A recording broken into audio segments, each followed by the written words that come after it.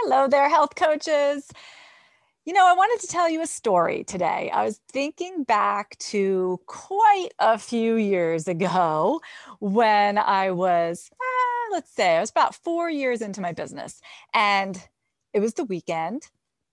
And I noticed that I had a notification on Facebook. So I looked at it, and there were some nasty comments on something I had posted about making chickpea patties. I mean, it was the most benign post in the world, you guys. It was something about making little patties I had pan fried, made out of chickpeas, whatever. And I couldn't even tell you right now what the nasty comments were, but there was one, and then there was two, and then there were more.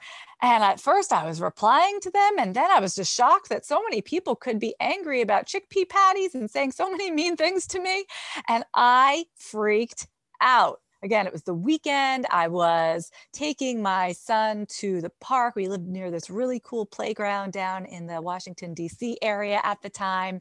And while we were there on this beautiful, beautiful day, I was spending the whole time on my phone like this. Oh no, what did they say now? Freaking out about this blow up that was happening over on my Facebook page. First of all, has this ever happened to you? Anything in this realm?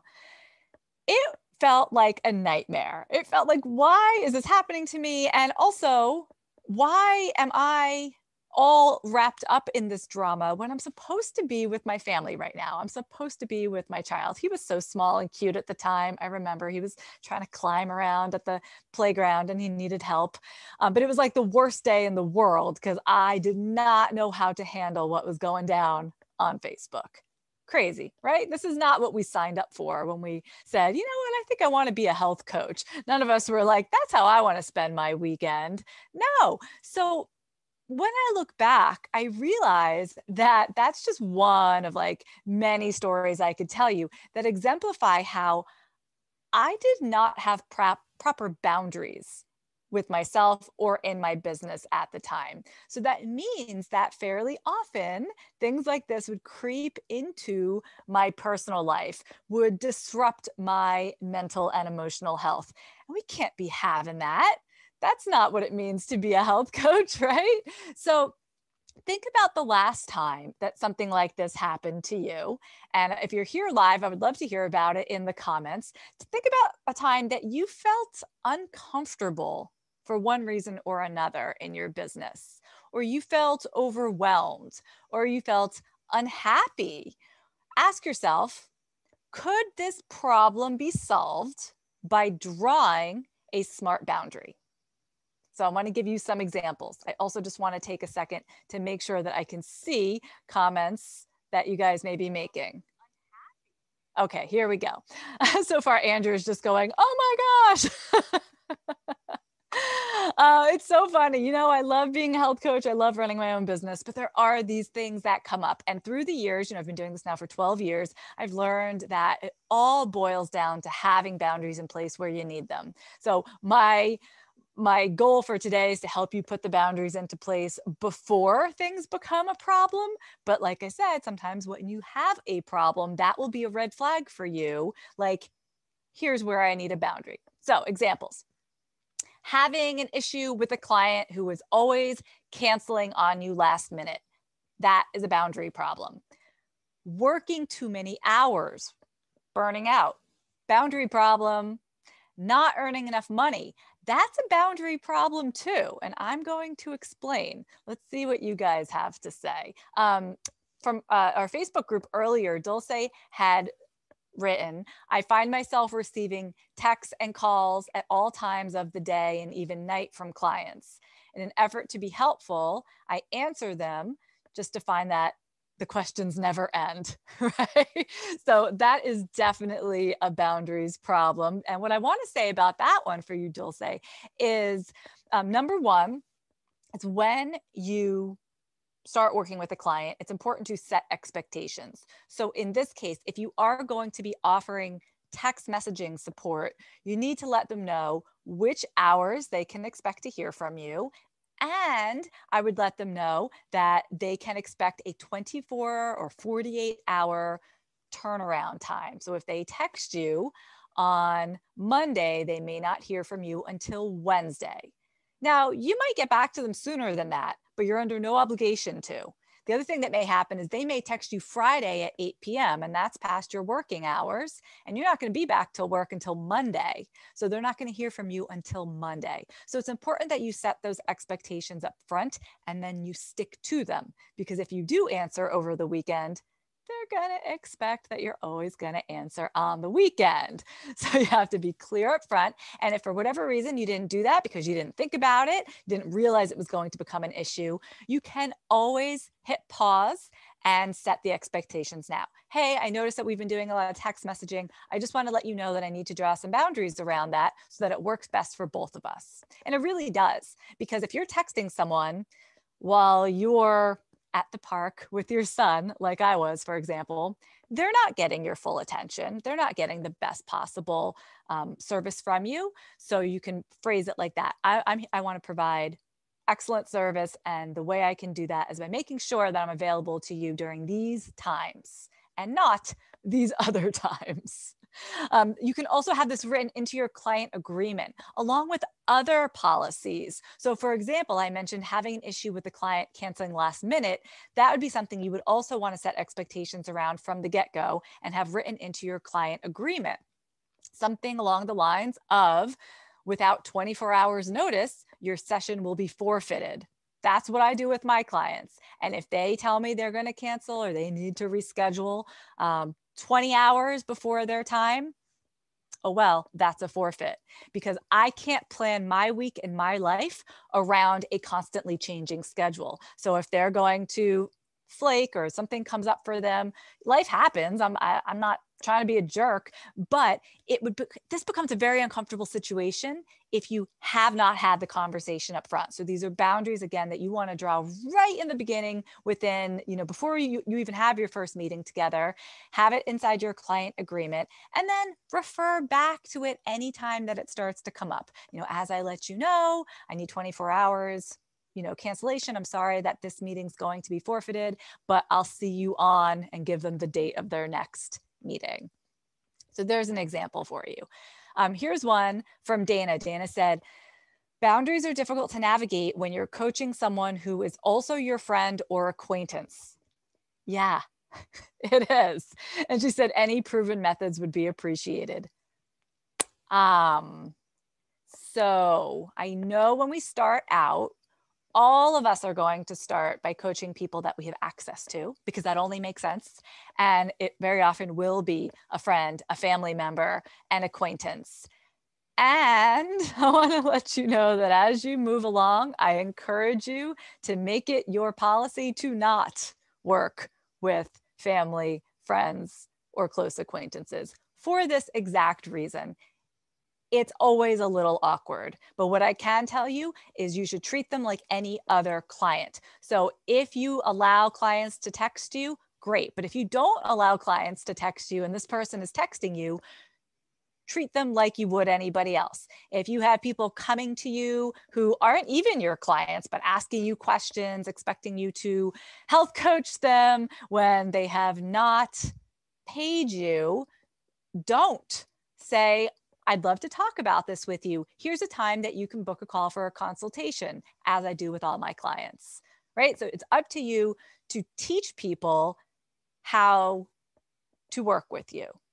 Even in life, right? They say you teach people how to treat you. And the more firm you can be, loving but firm you can be, the easier this will be. And like I said, Dana, most health coaches who've been in the industry for a little while will agree, don't work with friends and family if at all possible.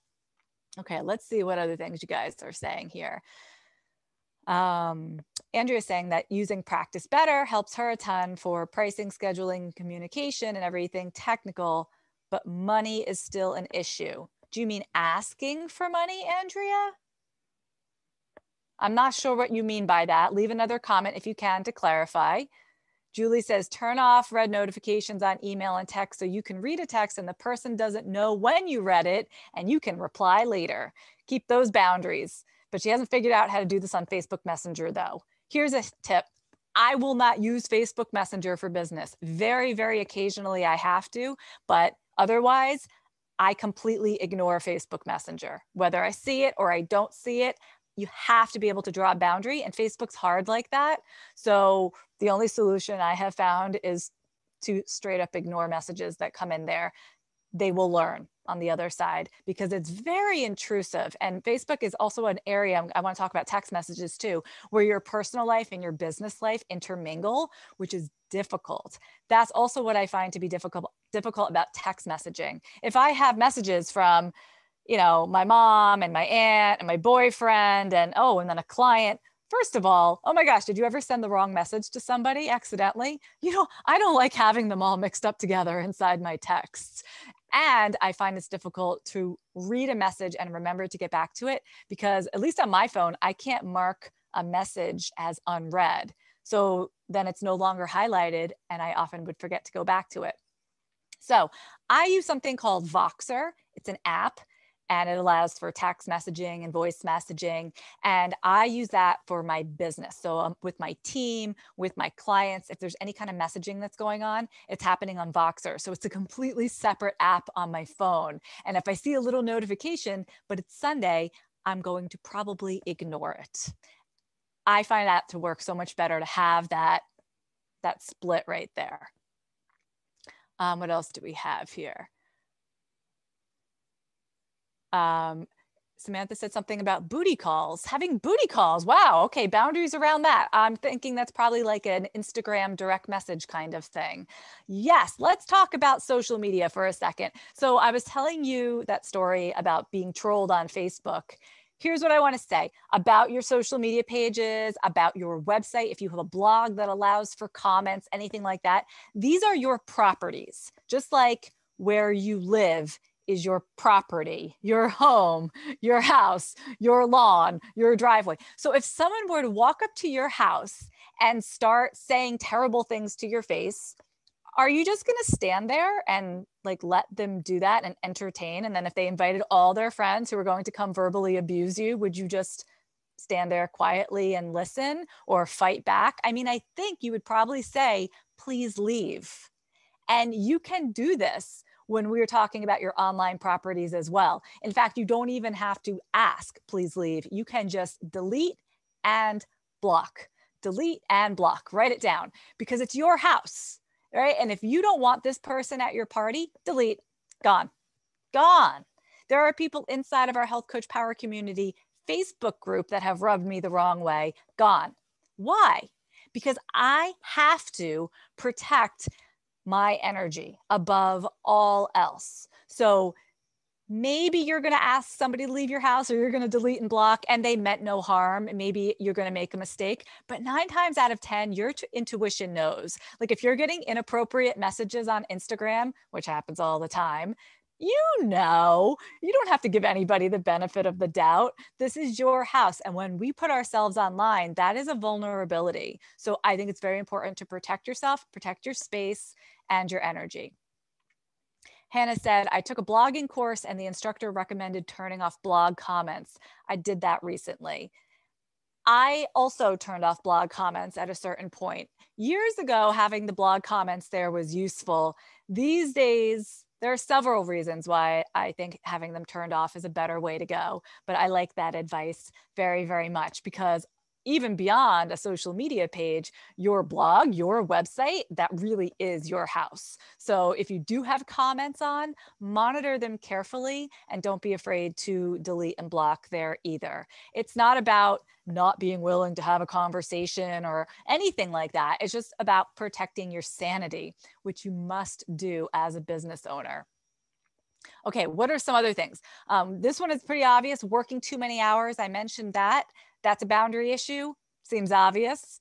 Not so obvious when you're running your own business. Oh my, I have worked all sorts of crazy hours since starting my business. And what I know works best for me is to define my work hours and stick to them. Even if the work hours are on the weekend, or maybe they are at night, or maybe during a certain period of the year, like when I go through a big launch and I have a lot of extra stuff that has to get done, maybe I extend my work hours. But even through my most recent launch, 11 p.m., I'm in bed. done. Done. Like if it didn't happen, it's not going to happen. So I highly recommend that you not only think about your work hours, but write them down. Pretend that you have a door, like a drugstore or something would in town, and it says hours, Monday, Tuesday, Wednesday. You know, there's those little squares where you would write the hours in. Write down the hours for yourself so you can be really, really clear about them.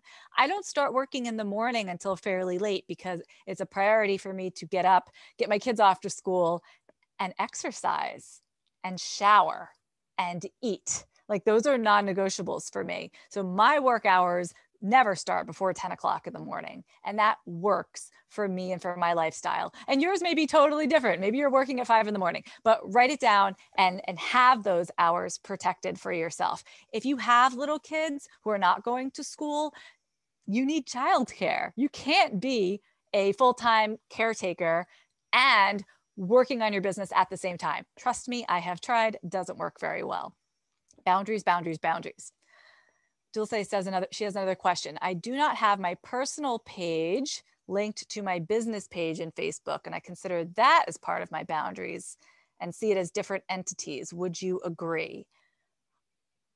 I'm not exactly sure what you mean there because I think I know what you mean. So anyway, yeah, some people like to have even like 2 different Instagram accounts or like separate your professional and your personal life on social media in that way. If that works for you, great. Sometimes it means you have something extra to deal with. Like on Instagram, I have, one account that's both personal and professional versus having my own personal account and then another separate account for business, because then I would have to manage 2 accounts. So you have to balance these things. But either way, someone can always find your personal account, or someone from your personal life can always find your business account. I always kind of worry that a guy that I dated and it didn't go well might leave a really bad review on iTunes for my podcast. I'm sure they would never do that, but that would be awful. That would be a huge breach of boundaries. So I like the idea of trying to keep things separate, but know that people can always find you either way. So we have to be vigilant about our boundaries in all areas. Yikes. Okay. What's another one? Oh, how about this?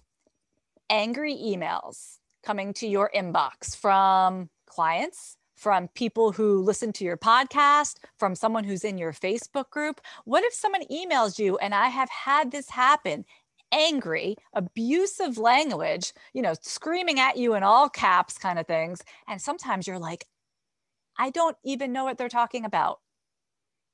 So I will remind you again, protect your energy. Sometimes you just have to hit delete.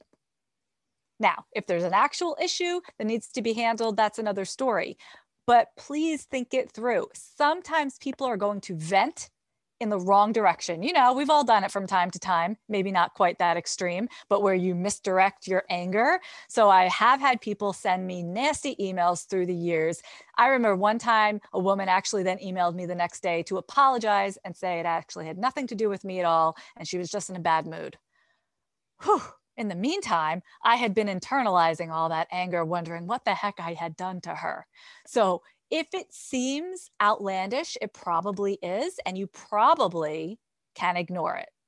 Run that through a filter to make sure it makes sense for you in that moment, but do try not to internalize people's anger. Sometimes they are reaching out for all sorts of reasons. Here's another one. People sometimes will want a refund, and they will pile on the reasons and the guilt and try to make you feel very, very bad about whatever the situation is, and even get angry at you and even curse. Oh my gosh, it gets crazy, you guys.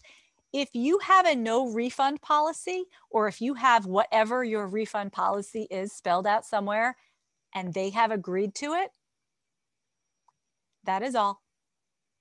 One email that you can send back. Here's the refund policy that you agreed to.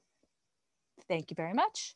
Send. And after that, you're under no obligation to continue communicating with that person. That being said, this goes back to expectations. Do you have a refund policy? Is it clearly spelled out? Are people agreeing to it before you begin working with them?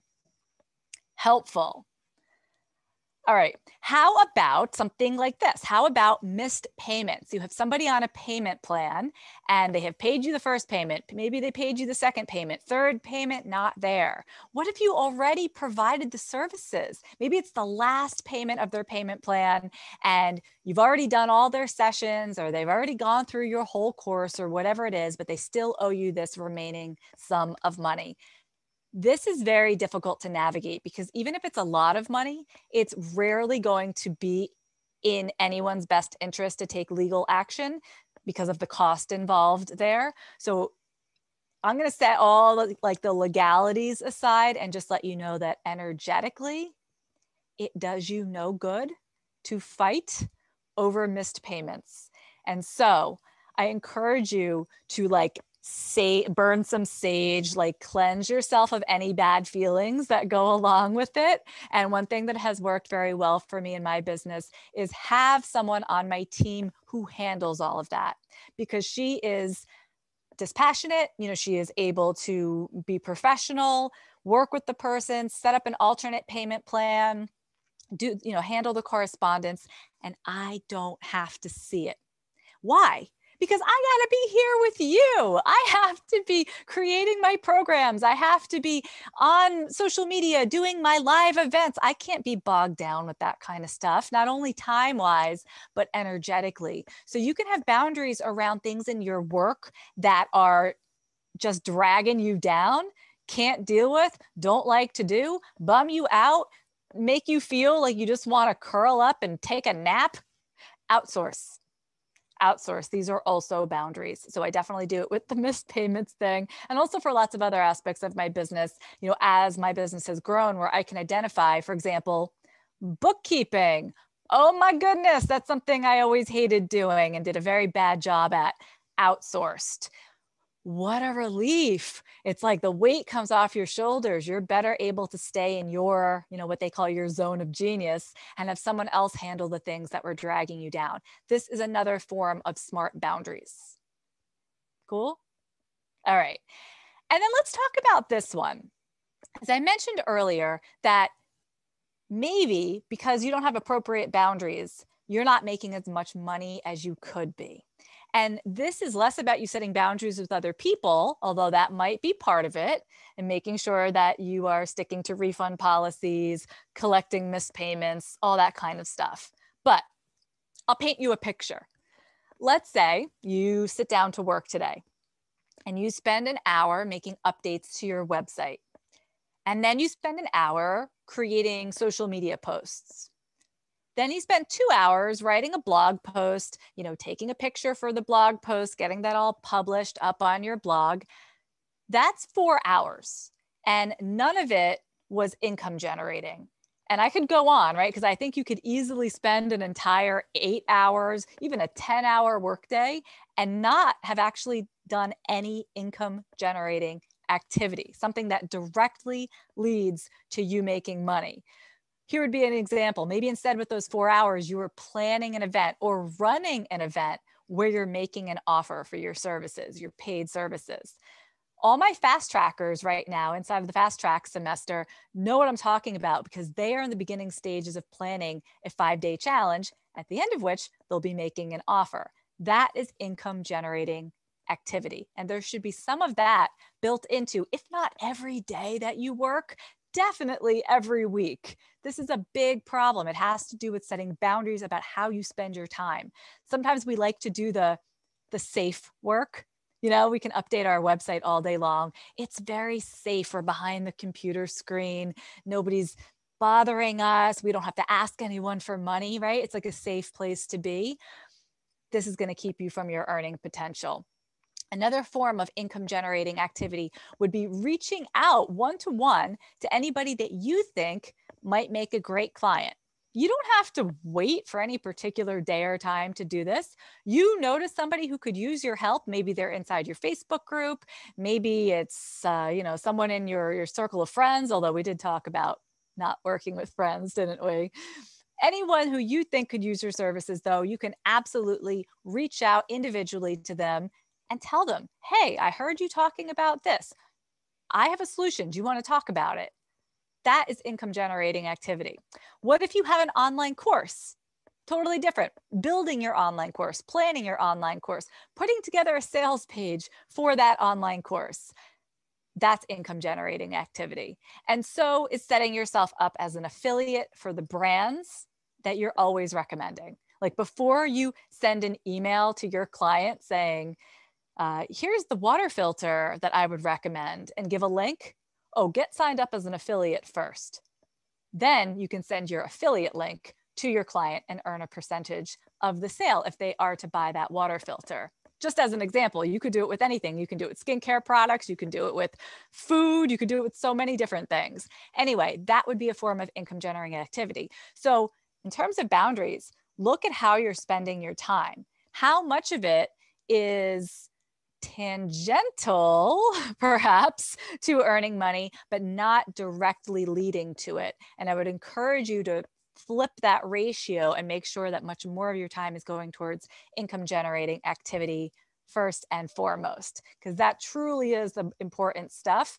If we're not earning money, we can't stay in business. If we don't stay in business, we don't make an impact on anyone. All right.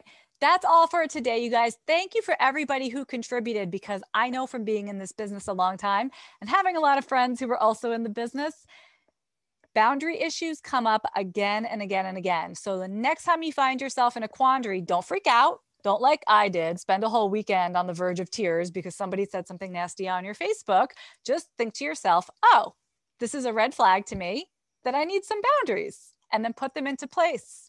And you will feel so empowered and confident by having those boundaries. It's only going to propel you forward. It's been great seeing all of you guys today. I'll be back next week. See you then. Take care.